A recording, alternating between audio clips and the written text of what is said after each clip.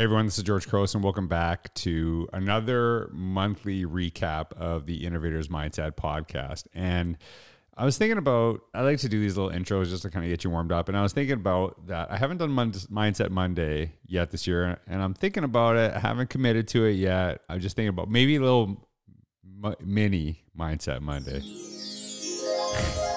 before we get into the introduction. And so I don't even know if it's Monday if I posted this, but it's just Mindset Monday. So I was listening to something the other day and it was from someone, a weightlifter, bodybuilder, I don't know, someone who was in the gym. And they shared something I thought was really interesting. And they said, don't get in the mentality where you're trying to prove others wrong, that they doubted you. Don't even try to get in the mentality that you're trying to prove yourself wrong, that there's something that you can't do. The mentality that you have is that you need to prove yourself right. That the things that you believe that you truly can achieve, the places that you can go, prove yourself right, get to that point. And I feel that was such a much more aspirational because I've had this time in my life where I was like always trying to prove myself to others and things that they doubted I could do and just showing them up. But I think this mentality gives you a vision of where not only where you could go, but where you should go. Gives you something to reach to. And I just thought that was such a really powerful message that really, how do we prove ourselves right? But setting those lofty goals, setting those big aspirations. And a lot of times that just takes doing one step at a time, one step in front of another. And a story I've shared many times when I run and I really struggle is when I go up hills. And hills can be overwhelming, exhausting. But you see the top of that hill and you know you can get there. But a lot of times when I actually focus on the top of that hill, I get so overwhelmed that I just feel like I can't go anymore. And so what really helps me is literally looking about 2-3 feet in front of me and just watching my feet go one after another. And then you start to not notice the hill, but then eventually you're at the top of it. And it's that ability that I know you can get there. And sometimes you get so overwhelmed with a goal, the best way to reach it is just put one step in front of the other. And I thought that was a really inspirational message that I saw. It's not mine, but I wanted to share it with you because I think it's really powerful. And it's a great way to set up this podcast for the month. You're going to hear some really great guests. And I encourage you to subscribe on YouTube, leave a comment below. It is always wonderful when, especially the guests I have, hear something that resonated with them, with you, the audience, that stuck with them. A lot of times we hear great things, but we don't tell them. So if you could just leave a comment below, something from this episode and who is from that resonated with you, what stuck with you, I know that I would appreciate it and so would they. But welcome back to another episode of the Innovator's Mindset podcast.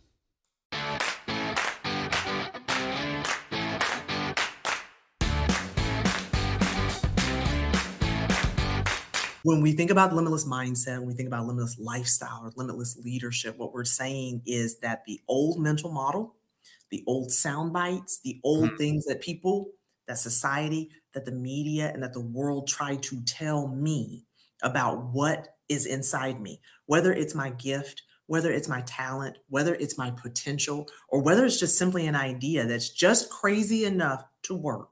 When you were told you're too old, when you were told you were too young, when you were told you're not in the right industry or that you don't have the right background or that you didn't go to the right school or you don't have the right degree, we are literally stopping people from optimizing their limitless potential in our schools, in our classrooms, in our boardrooms, and in our living rooms every single day.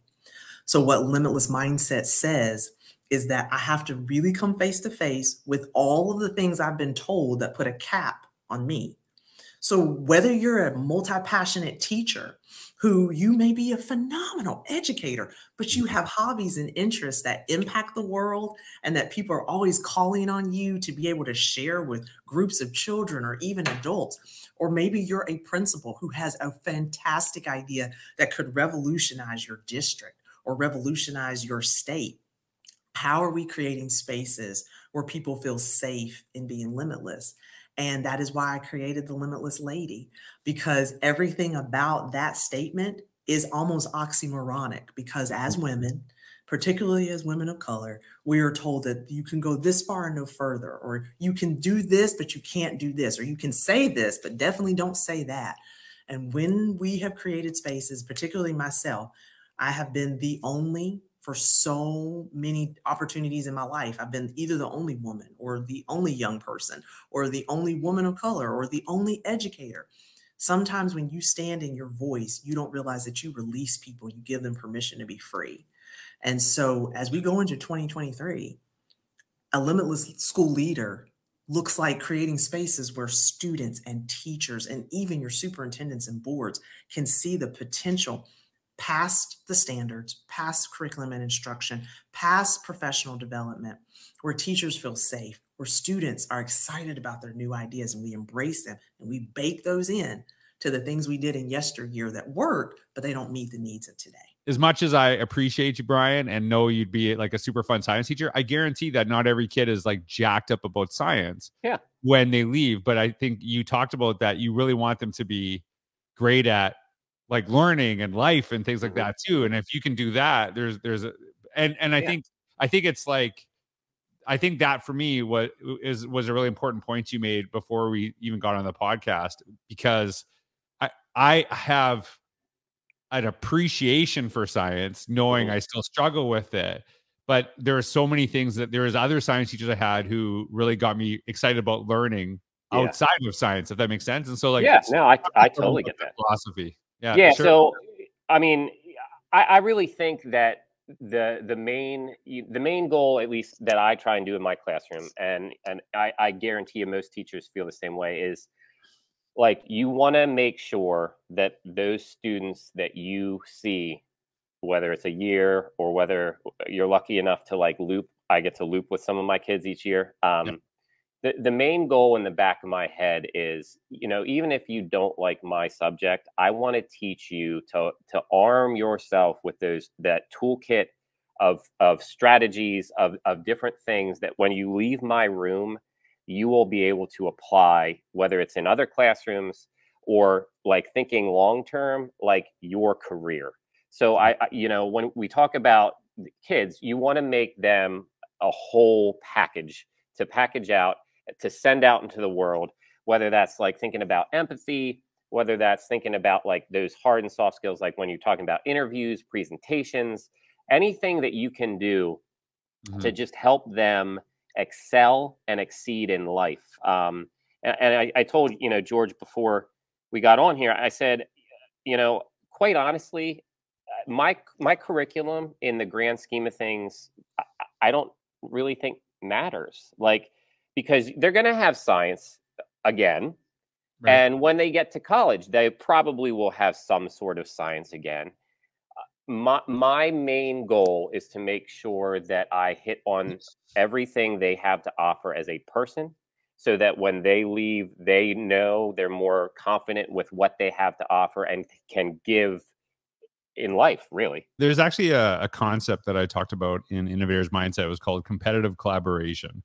And I am like, I think we do this too much in education. We swing pendulums to like crazy sides, right? So it's like when I was a kid in school, basically we did math drills and you would like compete against each other and you try to like, crush everybody in your times tables and be the best at times tables. And now it's like, we don't necessarily want to do that. We want everyone to like, it's just like an overemphasis on collaboration. And I think collaboration's good. I think a little competition's good. So I really was drawn to that term. And when you hear the term competitive collaboration, one of the analogies that I utilized was there was these two biology classrooms and they were different schools, and the teachers wanted their class to be the best, right? So they were actually utilizing a shared hashtag to show like what was going on in their classroom. And so the kids would connect with each other, in these classrooms through this hashtag. And one of the kids from one class say like, "Oh, I saw this class is doing this." And the teacher's like, "Yeah, well, we're going to do something better." And they would actually push each other. But the reason I love the notion of competitive collaboration, the two teachers worked together as well. It wasn't like I'm going to have the best class, yours is going to suck, and we're going to crush it. It was like, hey, we're pushing each other. And so I want to do really well, but if you need anything, I'm always here for you. So it's kind of like that kind of back and forth. So like when we were talking about that, I was really kind of drawn to that notion of competitive collaboration, because I think there is a balance of both of that. Hey, I want the best for my kids, but I want the best for all kids, and that means we push each other, and we support one another as well. And so the last question I ask you, this is airing in 2023, as this is a question I'm asking all my guests, so last couple of years, that we don't talk about have been, very all over the place. So as people enter 2023, what is something, something they can focus on? What's something that, what they can look forward to in this year, something that we could focus on to grow as individuals and as organizations? Wow. That's a great question. As I look into 2023 and I look at, to me, one of the biggest issues is keeping good people in the profession. And what you talked about as far as collaboration, and even any kind of collaboration or competitive collaboration, that you do all you can to support those that are still with us, and to keep them from getting, because things are being piled on to teachers more and more and more. And I would say have this strong sense of purpose that if the thing I'm recognizing about the teacher leaders, and I coached a lot of administrators, and coaching teacher leaders is different in that what you feel from them is a sense of purpose. They all know why they're there, and they're there for kids. And so what they are willing to have critical conversations with administrators about what's going on in the school. I mean, that's where we need to find a way for leaders who are natural leaders and committed and have a purpose to love kids to do that and stay in the classroom, George. I don't know the answer to that, but I think it can be done.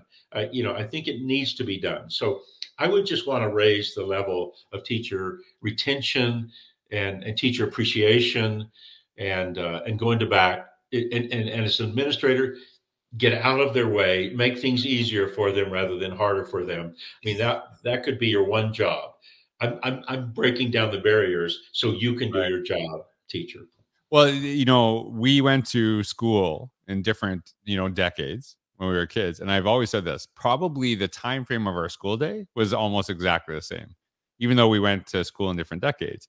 But the expectations upon teachers just keeps growing and growing and growing. And you're expected to do more, but in the same amount of time. And so that starts filtering out outside of school, after, and things like that.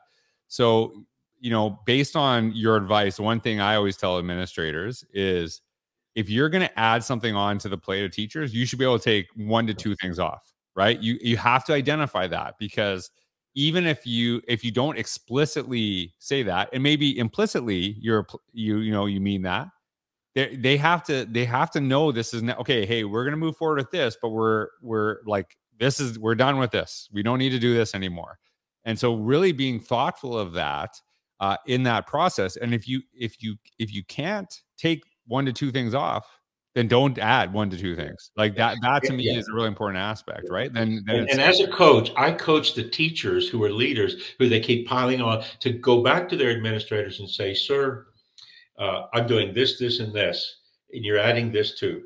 Right. I need for you to take something off. So they both have this. I mean, that's why I coach them. I do a lot of let's plan a crucial conversation with your principal, because they're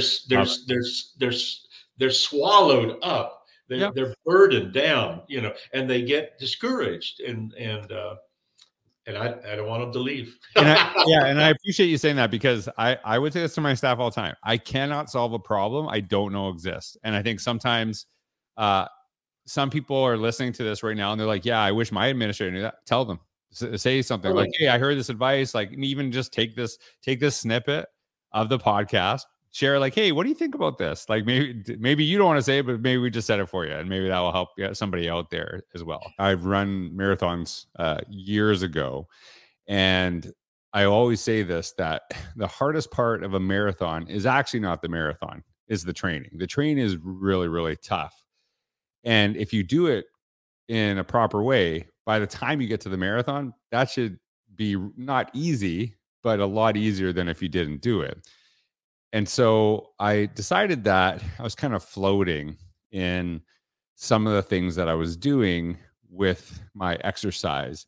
And so I decided, you know what, I'm going to do a 14-week half marathon training and just jump into week 7, because I feel like my fitness is at a level where I probably could, be at the point where I'm okay with week 7. And what's been beautiful about this process is I don't really think about what I have to do. I don't say like, maybe I'm going to do this today. I'm going to do this. I know, basically 7 weeks ahead what I'm going to do, Friday, 5-6 weeks from now. And it's been really helpful to me because it takes away that choice of what I get to do. And so I don't really debate it at all. I don't really worry about how do I feel that day? What's the weather like? Any of that stuff. I've committed to this. I'm going to do it. And what's interesting, I don't actually have any race that I'm planning to run. I just wanted to do the training. And if a race happens to be close to that time, great. But it's not my focus. I do have a goal of a time that I want to run in and to complete a half marathon. And so if I do that just solo, if I actually enter a race, I'll kind of figure that out. And it is kind of tweaking some of these things that I've been doing, because I do half marathon training, going back to my advice earlier, I do half marathon training, 7 months from now. I don't know. Maybe not. But what I think I'm trying to learn through this process is having those, specific goals of what I'm going to do, so I don't kind of float. And so I make really good use of my time when I exercise. And when I make better use of my time, the time seems to go quicker and I'm more efficient with it. And I think that's what I'm trying to figure out, through this process. So that's a little bit, I'm doing some of that stuff, but I'm also, taking a little time to write each day. And when I feel inspired to create something, and I feel that is what I'm doing right now.